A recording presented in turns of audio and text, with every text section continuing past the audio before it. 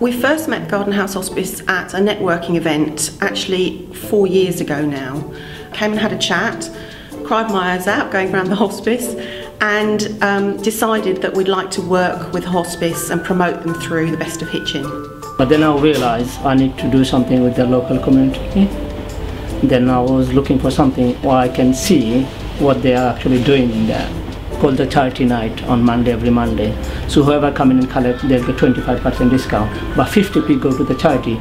In helping raise awareness and exposure within the local community and the press for Garden House Hospice, we were also doing the same for the Motive Action Group. So we ended up achieving as much for ourselves as for Garden House Hospice, which was a lovely sort of side result. Because it shows that we're doing something for a worthy cause, and it also gives us branding, it gives us coverage in the local area, so it does help with your marketing, and you know, you feel good because you're giving back as well.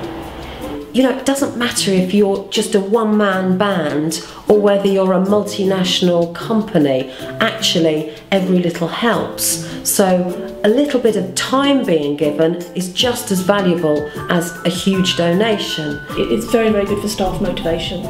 You know, firstly, obviously they're donating to a charity and having fun out of it at the same time. They do a lot of things in teams.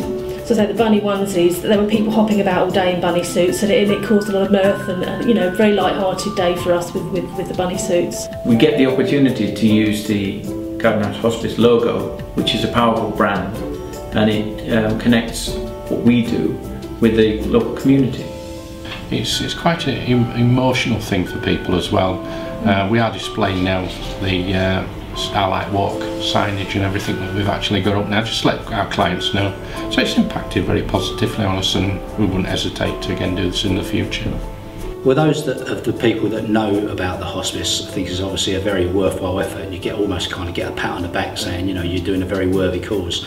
LV's partnership with Garden House Hospice has been very successful, so much so that in a recent People Leaders Conference they actually used our partnership as an example of our association with a community charity.